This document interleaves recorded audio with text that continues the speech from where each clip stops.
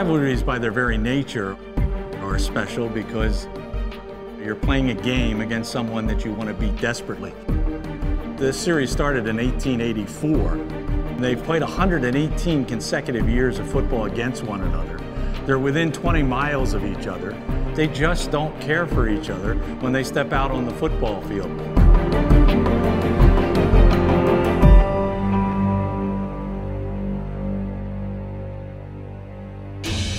You could think of a bunch of different rivalries throughout this country that have dissipated. This one has persevered for 150 meetings through the Depression, through the World War I, through World War II, through Vietnam, through all the crises we've had around it, the JFK assassination, all the stuff that has gone on in this world. This game somehow managed to get played, and there's a comfort in that.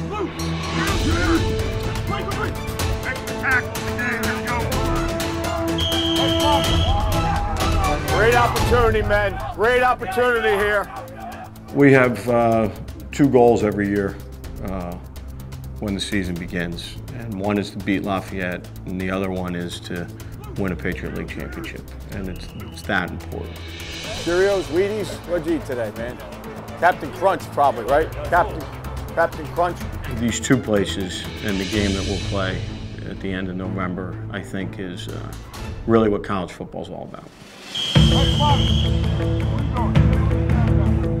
This game is about school pride and school spirit, regardless of whether you're an athletic fan or not. Both schools could enter the game with no wins. It would still be a significant event. It's a bowl-like atmosphere. The entire week leading up to the game is crazy every year, no matter what. This game is really a make or break season every year. You know, you could be having a down year, and you know, you go out there and win this game, then the whole year turns around.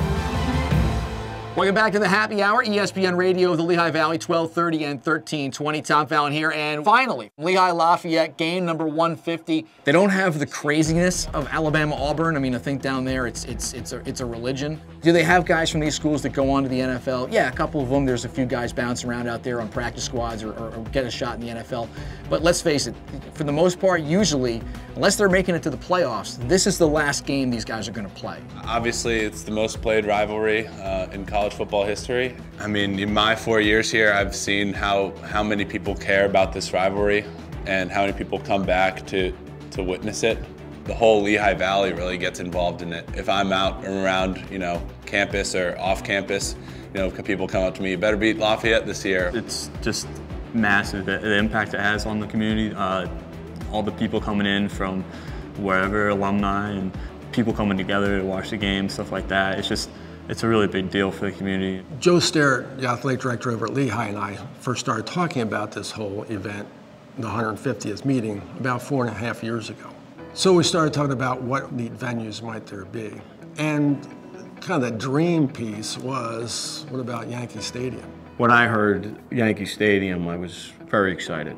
You know, I'm obviously a baseball fan, and I think everybody who's a sports fan knows the history of Yankee Stadium, and to be in that iconic a venue, you know, for this game, I think is really very fitting. The fact that I heard that they're expecting a crowd probably bigger than the Notre Dame-Rutgers Pinstripe Bowl, that says it all right there. When you have more people interested in this Lehigh-Lafayette game than that says an awful lot.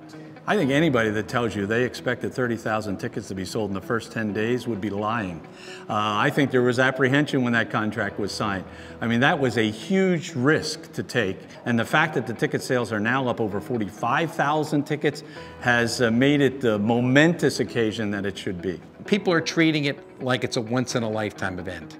I think it works only as a once-in-a-lifetime event. To have the stage of probably the world's most famous ballpark, to call that home for one day, to bring all these people from Easton and Bethlehem, from the Lehigh Valley, from across this country to the Bronx, across the George Washington Bridge that day, is going to be something very, very special.